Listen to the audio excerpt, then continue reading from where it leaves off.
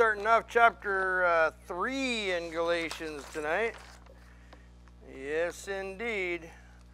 As we're continuing to move through our epistles. And, I don't know. Yeah. According to this, it is. Okay. All right. Are we live or? Yeah? Okay. All right.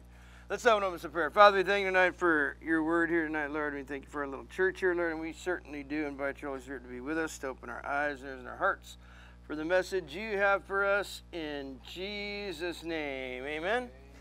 Amen. So Paul is still working through some issues in Galatia. Well, the church is up there, rather. It's a big Roman province up there, which we now call Turkey. And there was problems, just like over in Corinth, in a whole few hundred miles away, with the Judaizers kind of following around, doing their thing, you know, spreading rumors and talking a bunch of trash about Paul. But it was causing some of the members of the church to start questioning their faith and to start questioning the truth that they'd been taught about the gospel, as these guys were kind of trying to not really rewrite the gospel, but come up with kind of their own version of it that fit their agendas better, and talking to the younger members of the church that were more vulnerable to suggestion, I guess you might say. And so as Paul's getting this letter to them, there's already starting to become some divisions and cliques in the church because of this stuff. And of course these Judaizers were never around. They would kind of pop in, do their damage, and they would pop out. And wherever Paul went, he would preach and share the gospel, and then they would come in behind him and kind of not really correct what he was saying, but they would kind of come up with a better way to say it or something like that that fit their agendas better. And it was very confusing for the early church to try to listen to Paul, this great teacher, and then have these guys that were, you know, coming up from Jerusalem that, you know, they had a reputation of being, you know, pretty well versed in the Bible, but the fact of the matter was they kind of had their own agendas going on. And so as we go through this stuff, I think you'll notice that we're dealing with a lot of that today in our own country here, where we've been raised up as a nation, a God-fearing nation, and a Christian nation. And in the last, you know, few decades and stuff like that, there's been some, primarily like within the college level, that are kind of trying to rewrite the history of our country and rewrite the ideas of what Christianity is all about. And some of the younger, more vulnerable are kind of falling for a lot of this nonsense. And you can see them on the news just about every night, you know, trying to break into a college dorm or a building or something like that. And it's really troubling to see that going on. But it's all biblical, and so we're going to follow along in chapter 3, verse 1. Oh, foolish Galatians, you foolish Galatians. Have any of you ever looked at some of the protest stuff and thought, oh, you foolish people? Mm-hmm. Anybody in here? They don't know what the heck half of them, I don't even know if any of them, but quite a bit when they're questioned about that. They don't really know what the heck it is that they're protesting for, or really any of the details or anything of that nature, but they're very passionate about what they don't know, if that makes any kind of sense. And the same thing was happening here. He said, who bewitched you that you should not obey the truth, before whose eyes Jesus Christ was clearly portrayed among you as crucified? You guys all know this stuff. That's why you came to the faith in the first place. In that region up there that was predominantly Gentiles, not very many Jews up there. And the early church went up there, Peter, and then of course Paul went up, and people like Timothy and Barnabas, and they reached those Galatians with the good news of Christ, and they all went, yeah, man, we want that. That's what we want. And they all fell in love with the Lord. The churches were developed, and then along come these people who are trying to kind of they were trying to twist him up into kind of believing, which is still believed sometimes in our country, that works will get you into heaven. That there's more than one way to heaven. You can be like good. You can be really, really, really good, and God will allow you into heaven. And that right there is a lie from the pit of hell. And the only thing those people have to look forward to are having the enemy laugh in their face for all eternity while they spend that time in hell. And Paul's going, look, who and this word bewitched, it's really a cool word. You know, we kind of, for some of us here, it brings back remember the lady with the nose? Samantha Stevens, was it? Yeah, bewitched and stuff like that. But I think they were just going for the word witch because she was like a witch or something like that. But it really means to tell lies about someone in a way to damage their character. For me to basically, in our vernacular, it would be gossip. To gossip about somebody so that he would look down upon those guys over there. You know, he might be friends with them or know them and stuff like that. But then I could, you know, tell him a few things about him, and he would look at him very differently after that. It's a form of brainwashing, actually. It's getting him to think and do the things that I want him to do without thinking for himself. And that, by definition, is foolish, because God all gave us a brain between our own ears to think with, amen? And I got to share something that is going to be very shocking to all of you tonight, but it's the truth. Not everything in social media is true. True statement. There's a lot of stuff on social media that's just downright false, man. It's not true at all. And furthermore, quite a bit of it is meant to be a joke. But people take it seriously, and then they perpetuate it by sharing it around with all their foolish friends, and then before long you have an entire movement about something that's absolutely hollow and has no substance to it whatsoever. And that's what was going on here. There was an agenda. Ultimately, the agenda with the Judaizers was they wanted the Gentile church to first become Jews by ritual, by following dietary rules, observing Sabbath and all the other festivals, and for the boys, getting clipped as well. And of course, the boys up in Galatia went, I don't think so, man. No. Who even, like, that's just creepy right off the bat.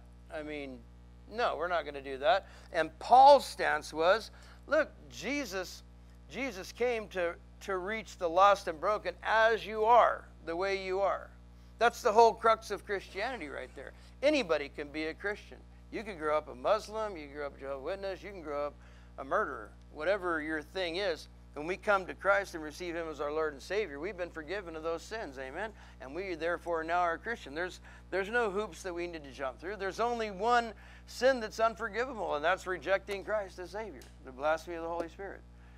Beyond that, Jesus came for the lost. I mean, can you imagine if the rules were that we all had to get our stuff together before we could come to Christ? How empty would this room be right now? There wouldn't be a whole lot of us in here, would there? I mean, obviously, the truth is we couldn't get our stuff together without Christ. And it was only after Christ that we were able to find a life again and some fulfillment and a life worth living, amen? So he's going, who did this to you? He already knew who it was. He'd been dealing with these guys for some time now. But he's questioning them.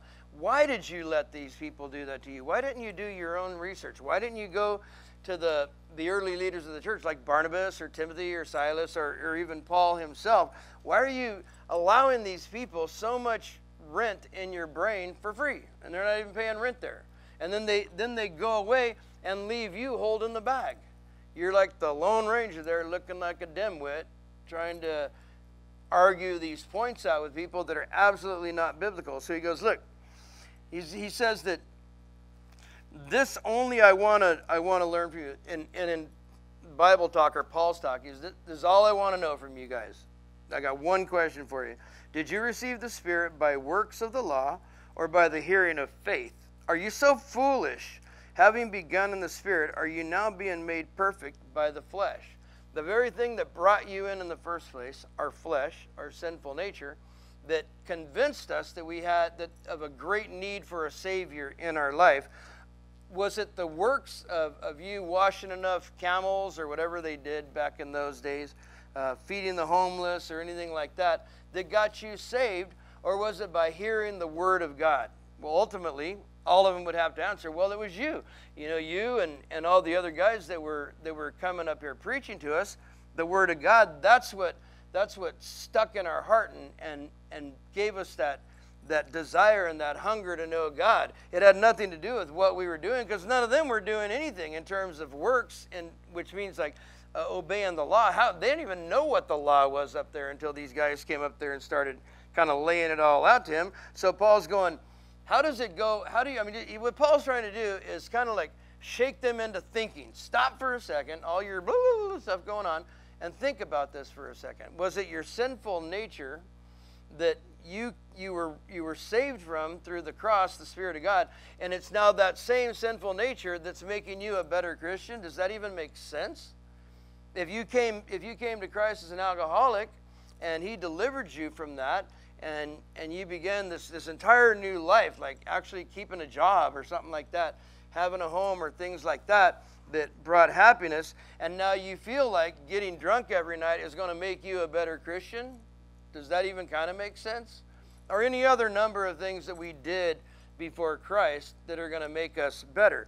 And he's trying to reason with them in a way that maybe they can understand, because they're already in a confused state. Now, we all know by the Word of God that confusion is not of God, right? So if it's not of God, then who's it of? Absolutely. And Paul's not like mad. He's trying to help them kind of shake the cobwebs loose. He goes, have you suffered so many things in vain, if indeed it was in vain? All the stuff that you guys have been through, families turning against you, maybe even employers firing you because now you're part of the way, this Christian religion, or the Romans, making threats to you and others around you and stuff like that. All that stuff you did because of a belief that was in your heart that was so powerful you were willing to sacrifice and go down that road. Was all that for nothing now? Because these guys, a few guys just popped in here with these ideas and ideologies, and all of a sudden you're just going to turn your back on all of that stuff there? I can see that, like in my head, this group of men and women to kind of start looking around each other like, what the heck were we thinking, man? How did we fall for that so easy? But you know what? It's super easy to fall for an okie doke, because there's people out there, maybe you've known one or two in the course of your life, but there's people out there that are master manipulators. And they'll study you to find out what your weaknesses are and the chinks in your armor, so they can get in there and start twisting things. And they're very talented with their words to come across as your friend or someone that just cares about you, man. And you're being taken for a ride over there at the Roadhouse Biker Church, man. Before long, who knows what they're going to be expecting of you over there. They might even have you praying for people or something. God forbid. Is that really what you want? I don't think so. So he goes, therefore, he who supplies the Spirit to you and works miracles among you, does he do it by the works of the law or by hearing of faith? Does God bring miracles about in your life by you creating a spiritual scorecard between you and God, where you can say, I did this, this, this, this, and this. I think I'm due for a miracle now. I've done 10 things, and you haven't done one for me. So I think maybe it's about time. But he goes, look, is this person the one that supplies all this stuff, that's been pouring all these miracles out? Since you've been walking with him, don't forget that part. Since you've been walking with him, miracles have been happening. You guys have seen it. You've seen healings. You've seen people raised from the dead. You've seen situations that probably absolutely should have ended in your death or something else miraculously be taken care of. And you've all attributed that to God. You've given God the glory. Now all of a sudden, you're coming and saying to me, well, according to these guys, we need to do this, this, this, this, and this in order to kind of qualify now for miracles. Does that sound like the God that we serve? Certainly not the God I serve. what the God that I serve hears our faith. And not just us, praying and things like that. He knows what we're doing. He knows when you've been sleeping, and he knows when you're awake. And he knows when you've been bad and good. So don't try to be no fake. I made that last part up. I know. Yeah. Isn't that funny how songs about Santa Claus are way more related to Jesus? Amen. I wonder if that's how it was originally when they wrote them. Right? And then somewhere along the line, anyway, that's for a whole nother Bible study. But look what he says here. Just as Abraham believed God and was accounted him for righteousness, therefore know that only those who are of faith are sons of Abraham. Those that believe as Abraham believed. How did Abraham believe? Well, when God told him to move, what did he do? He moved. How about that little thing up on the mountain there? When he told him to sacrifice his only son. What'd he do? He went up there and got the wood, got the knife, got the kid. They're cruising up the mountain. The kid's like, hey, so Dad, where's the lamb at? He's like, oh, God will provide. Yeah. And then when he was tying his son up and stuff like that, I don't know, man. Abraham was pretty old at that time, and I was thinking that the kid could have whipped him, or at least run. But he was really obedient. But what kind of therapy do you think he needed after that whole episode? What do you think he told Mom that Dad did up on the mountain? Right? Don't tell your mother what we did.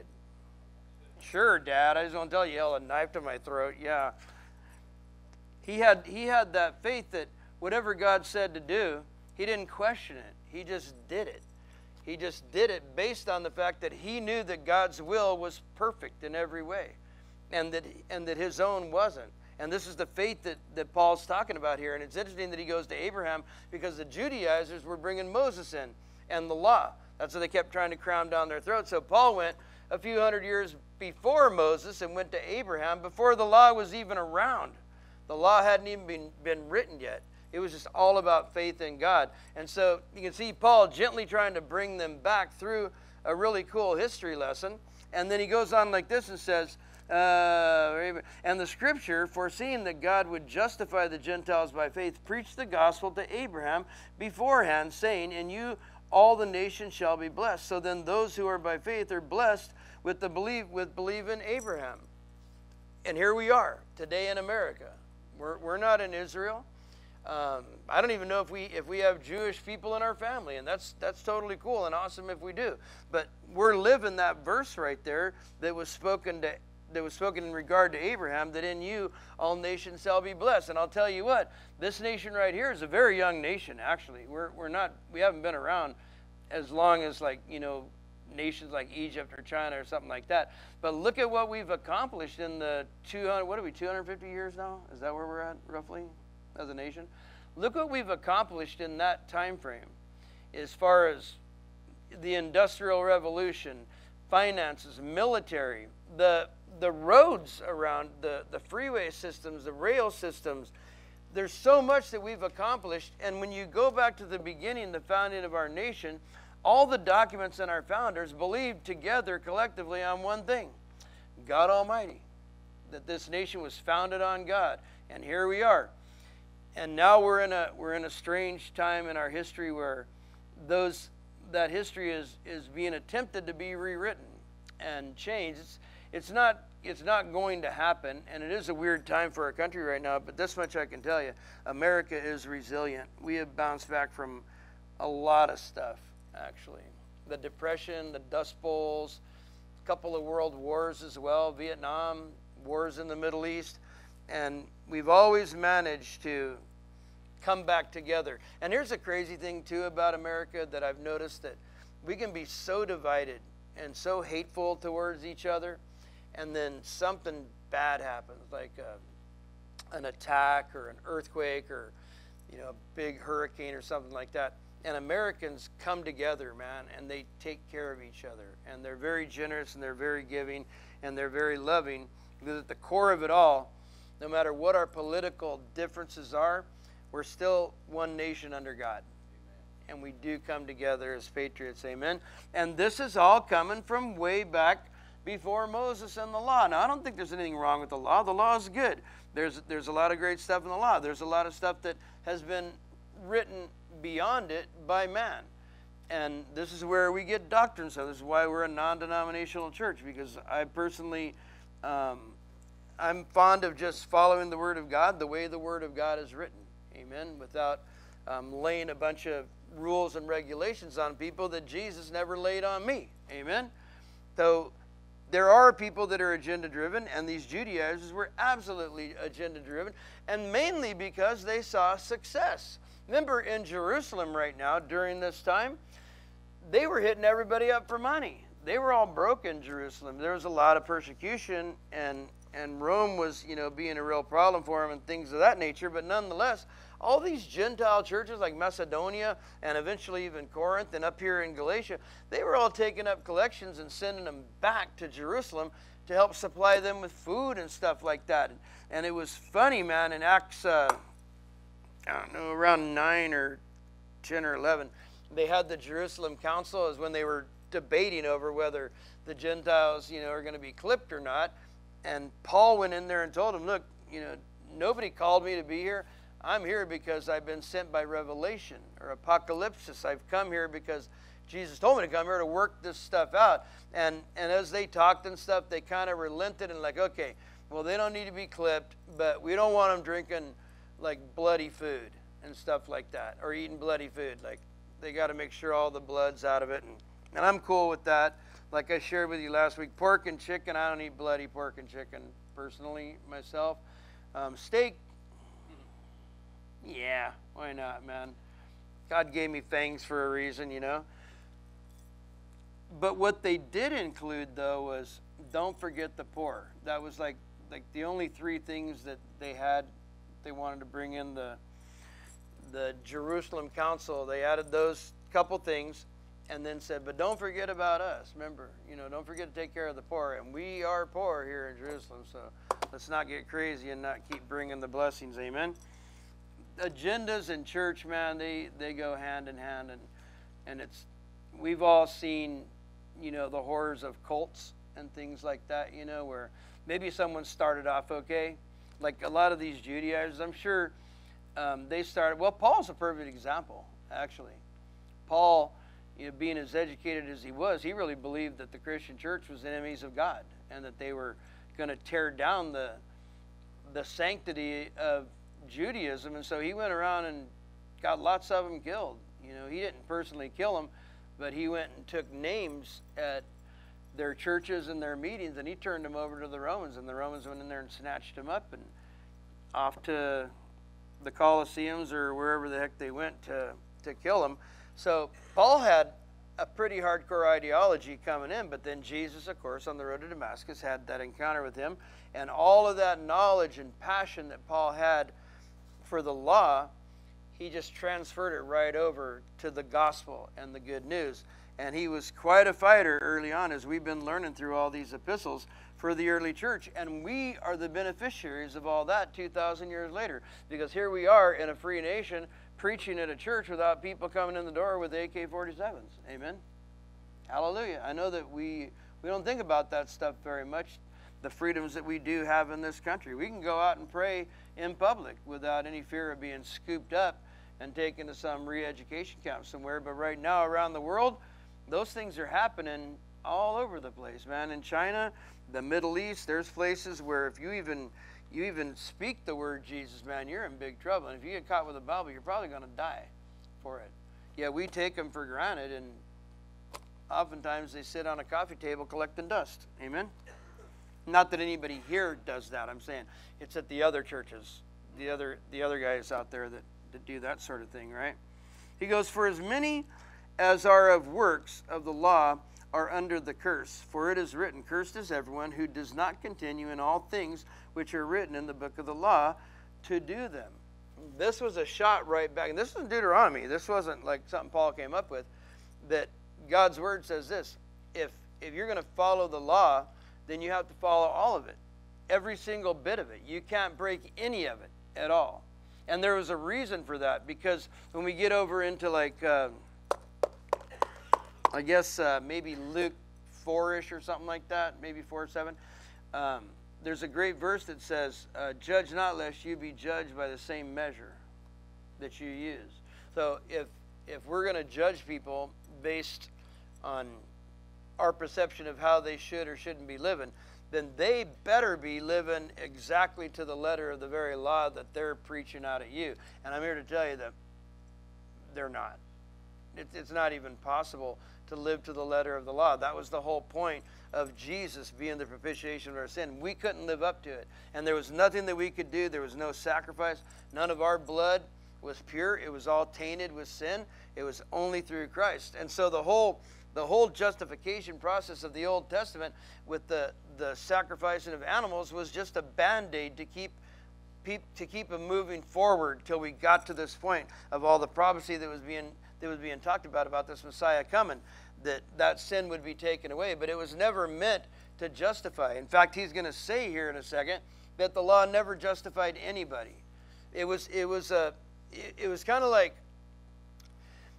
if you took like 3 or 4 million people and put them all in a pack and started moving across the desert without any regulations, it would be chaos. Well, they had regulations and it was still chaos, even with the regulations. It was about civility and trying to move this massive group of people to the promised land without everybody coming up with their own idea of how things should be done. If we took a minute, or we took like one night here at the Roadhouse and said, okay, so what is the best way to conduct a ride from point A to point B? Everybody get a piece of paper and write down your opinion on how a train of motorcycles should be moved down a highway, on and off freeways and through stoplights and stuff like that. If there was 50 of us here, you would have 50 different versions of it. And some of them would be very wacky because motorcycles don't fly. They just don't. Unless you hit something. I've made my motorcycles fly a couple of times, actually, sadly. The idea is there had to be a set pattern for everybody to follow. But it would never justify anybody. And what I mean by justify is to be made holy, to be made righteous. There's no way it could have happened. But it made for great guidelines to follow through and live a good, godly life. But there was still sin within our sinful nature, within our hearts, that we couldn't fix. There was no way.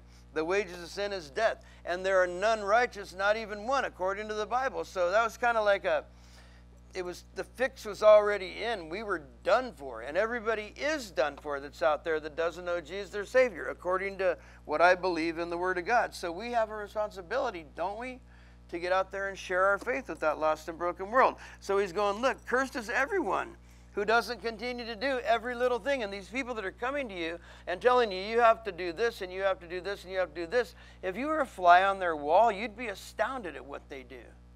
If you could be a fly on a wall in anybody in church here or there or anywhere else, you'd be aghast at what these hardcore Christians are really like when nobody's watching, except God is watching. Amen?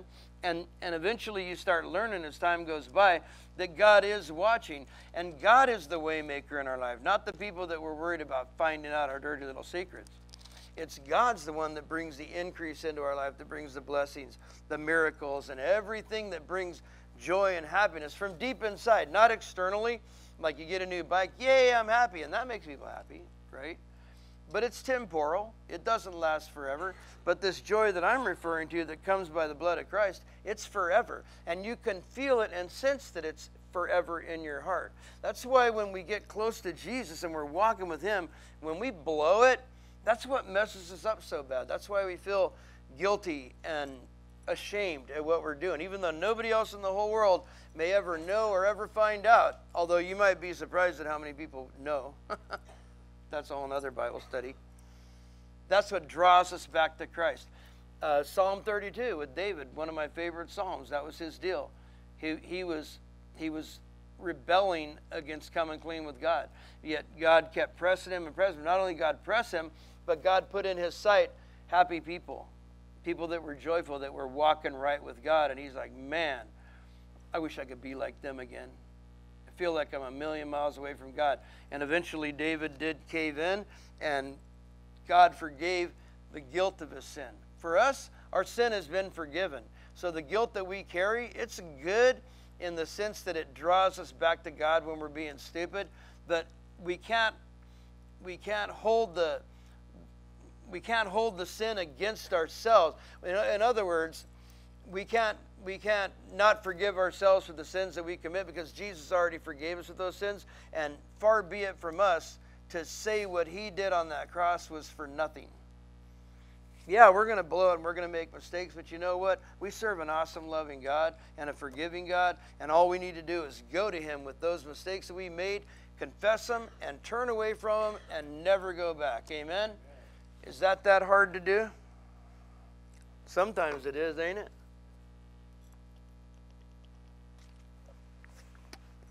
Sometimes the flesh is so strong, right? Well, the Spirit can be stronger, amen? Trust the Lord. So he goes on to say this, but that no one is justified by the law in the sight of God is evident, for the just shall live by faith. Yet the law is not of faith, but the man who does them shall live by faith. Yet the law is not of faith, but the man who does them shall live by them. So God's saying there's nothing wrong with the laws. It's good. They're good. All right, don't steal your neighbor's cow, man. That's not cool. It's just not all right. I mean, we can all agree on that, right? Lying and cheating, false witnessing, the adultery, the murder, that's not okay either. You can't just go around murdering people, man. It's not all right. And at some point, you need to stop. Are there any serial killers in here? Just checking, just one? All right. Praise the Lord. We already knew that about you, though. But he's going, that's not the deal. That was so freaking far behind, man. That was like seconds late. Yeah, we ought to call her Echo. That's pretty much a good name for her right there. You go, no one's justified by the law, but in the sight of God is evidence, for the just shall live by faith. That's how we live. We live by faith. Now that we believe by faith in Christ. We believe by faith that Jesus died on the cross for us. We believe by faith that we're a new creation and the old one is gone. We believe all this by faith. The law's not going to change any of that, although we can learn from the law. We can learn things, and the law was really good in that it taught people things. Like maybe he thought that it was okay, to kill cats. Maybe that was his thing. He's like, yeah, nobody likes cats, so I'm going to kill them. And then over here, she's like going, no, dude, that's not okay. I like cats. You can't kill cats. Well, my opinion is I can, and your opinion is I can't. Boom, the law came along and said, hey, check it out, dude, oy vey. Don't kill the cat, man. Right, lay off the cats, dude.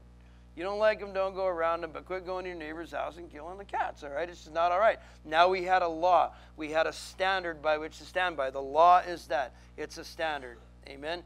However, you're still going to sin and fall short of the glory of God. No matter how hard you try to keep the law, something's going to come along. Someone's going to cut you off on the freeway, and you're going to sin. Amen? You're going to get a letter from the IRS that says you owe another $1,000 on your taxes, and you're going to sin. Amen? You're going to be dropping F-bombs all over the yard and stuff like that. Welcome to the human race, amen?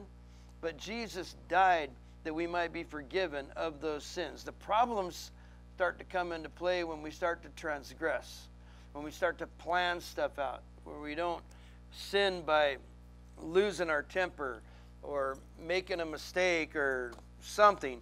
But when we meticulously start working it all out, man, setting up times and doing this and that and setting people up, whatever it is, that's a whole nother problem with God, because now we're not just sinning, but we're in open rebellion to him.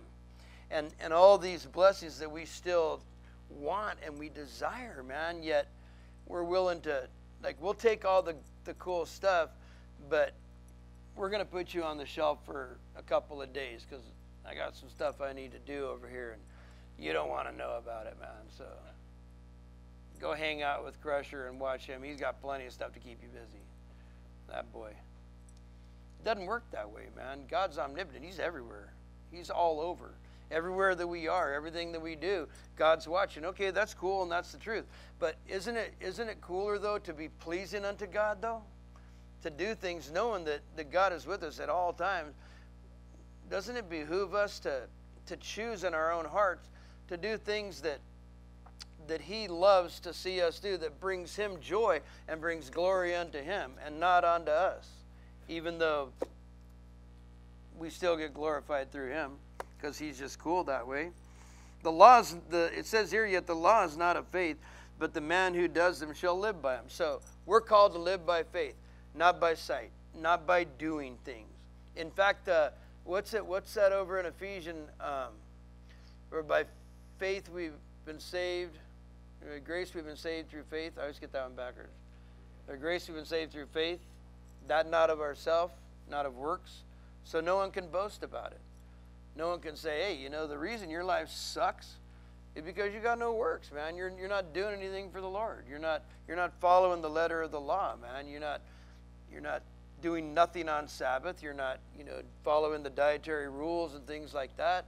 Of course your life sucks. Why wouldn't it suck? You're living like a heathen.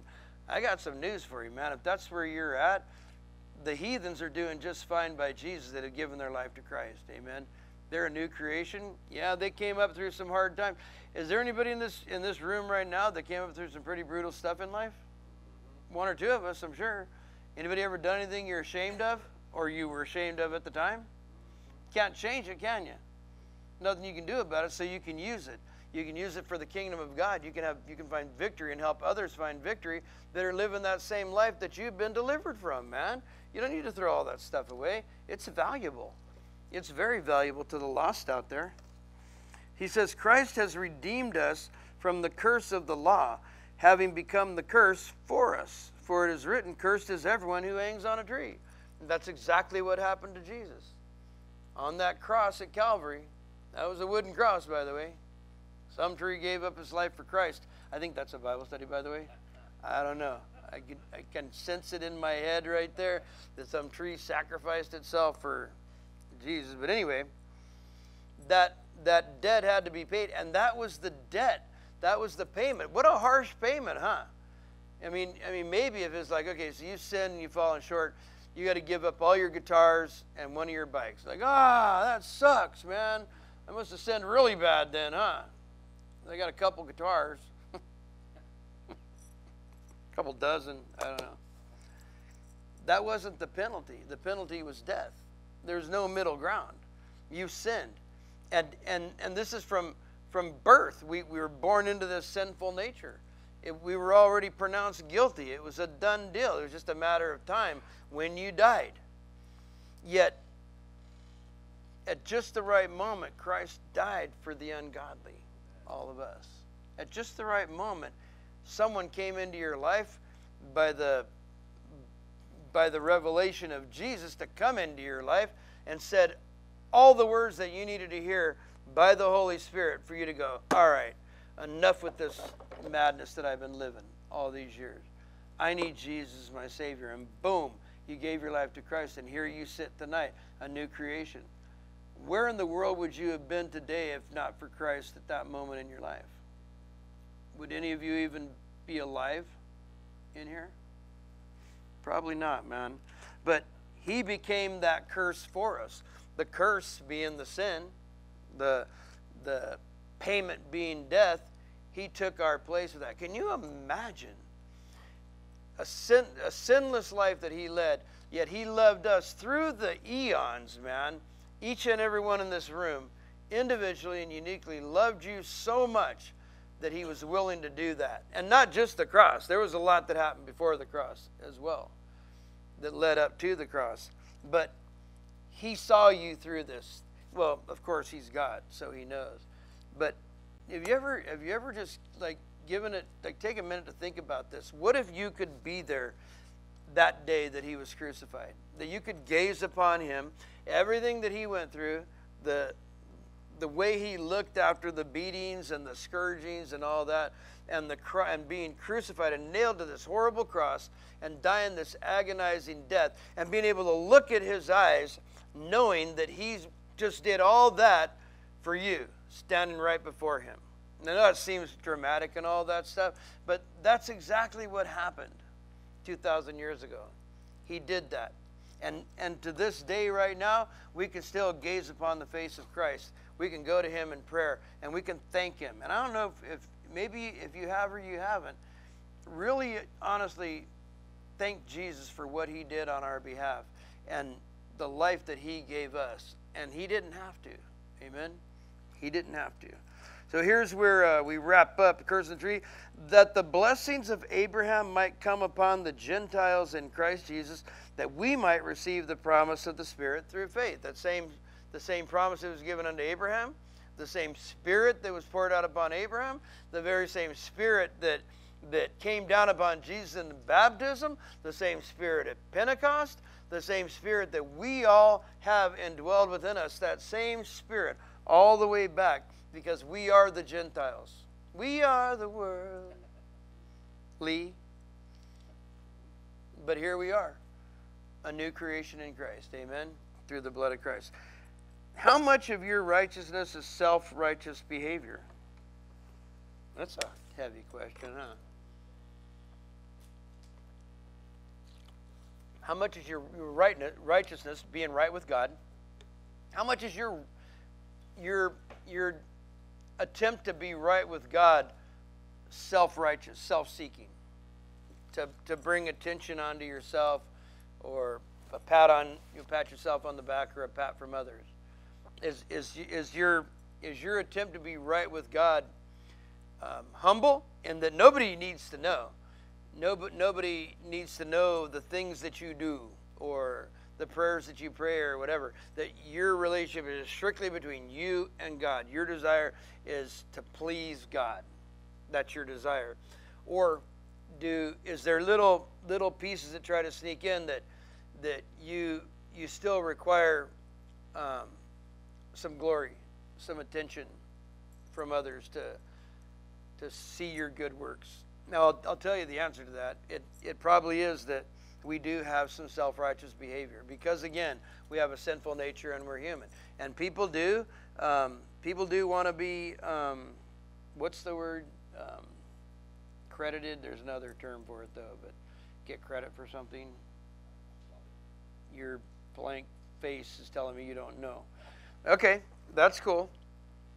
Just one of those interesting questions to ponder. How much of your righteousness is self-righteous behavior? And I'm not knocking anybody, because I'm guilty too, you know. But when we come down to the core of who and what we are in Christ, really, our real true desire in our heart ought not be so much about ourselves and getting our own accolades and things like that, but to please the one and only God, the one that sent his only begotten Son to save us. And there's great benefits of pleasing God, because in the process of pleasing God, we become obedient and we become less rebellious towards him. We start becoming like-minded with him. In other words, the things that we used to think were cool, that God never thought were cool, as we start changing, we start seeing things the way God sees them. That, you know, jokes that used to be really funny aren't that funny anymore. It's not about being religious or anything like that. It's just that we're not the same people that we were before. We're changing. We're becoming mature in Christ. Amen. And it all comes through the washing of the Word. And again, I'm not talking about being legalistic. I'm talking about a change in our very spirit. As we draw nearer to God, he draws nearer to us. Amen. But if we're still promoting the opera ministry and me, then it's going to take a little bit longer. Amen. What drives us to get in Dad's way in our life? What are the things that we do? What are the things going on in your life? I don't want to answer nothing like that. We all know what they are. We know the things that get in God's way of our life, the things that we put in his way, the things that we do, the actions that we take. Again, back to the self-serving nature that we are sometimes, that we can be sometimes, is we're, you know, the Israelites were stiff-necked and spoiled brats, and, you know, the fact is we can be that way too. I know you may not want to admit it, but that's okay. That's a problem you'll have to deal with. Anyway, that's a whole nother Bible study in and of itself. What's getting in God's way of working in your life right now? I mean, I know he's working in all of our lives because we're here, we're fellowshipping, but are there things going on in your life that you know for a fact that aren't pleasing to God, that for whatever reason you're tangled up in them? You either just like it too much and you can't turn away from it, or you're trapped in something that you can't get out of now because you started something that now you're wrapped up in. You know what? Trust in the Lord, man. Pray through and step off. Amen. Walk to the light. Just head for Jesus, man. Things will change, and it probably won't be as drastic and horrible as you think it's going to be, man. Again, oh foolish ones, we fall for the devil's lies all the time, man. And we ought not fall for him because he's the father of lies. Of course, he's going to tell you, well, if you stop that, it's never going to happen again for you. Or if you stop doing that over there, you'll be broke, man. You're going to lose everything you've worked so hard for. All good gifts come from the Father, man. They all come from above.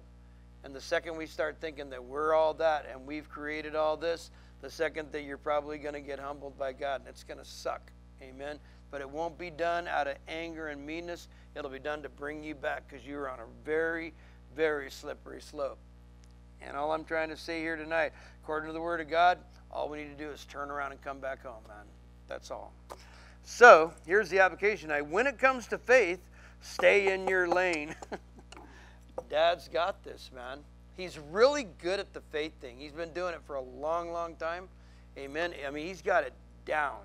In fact, it's flawless, man. There's nothing to improve upon. Amen. And I have a little note I wrote up here, and it says this: faith makes room for the Spirit to work in us and through us. Flesh is stubborn, rebellious, self-seeking, religious, and churchy, man-made. That's just something to think about right there when we're talking about getting in God's way. Are we making stuff in our lives that are clearly man-made and not God-sanctioned or God-approved? I don't know. Welcome to the human race. There's freedom in Christ. Receive the blessing. Amen? Amen. Let's pray. Father, we thank you tonight for your word. And as we wrap up tonight, Father, our desire is that everybody knows your Son is Savior. Tonight, Lord, we lift up those that are out and about on the road right now, around the country here, Father. We do ask for traveling mercies. Those that are participating in the Rolling Glory 4, Father, as those plans are being made, Lord, I ask you to continue to bring liaisons together, Father. Bring communities together. Bring states together, Lord, as we come together as a nation here to stand with Israel, Father, through this very difficult time. But right now, in this moment, Father, our desire is that everybody knows your Son is Savior, Father. Lord, that's why we're here. This is why we love you and why we serve you and why we come here, Father, that we can fellowship, we can grow, we can equip each other, we can pray with each other. And Lord, if it be your will, bringing folks here that don't know your Son and hear the gospel for the first time. And so tonight, Lord, we pray that that's happening here, that it's happening out there in TV land, Father. And as we pray together, Father, we invite your Holy Spirit to have his way in Jesus' name. Amen? Would you pray with me, Father God? I sin against you, Lord, and I ask you to forgive me my sin. And Jesus, I invite you into my heart to be the Lord and Savior of my life, to fill me with your Holy Spirit, and put me on that road that you'll let me travel. In Jesus' name, amen? Let's give the Lord some praise. He's so awesome, isn't he? Hey, there's going to be girls praying over there. How you doing there, Glenn? Am I keeping you awake? Okay.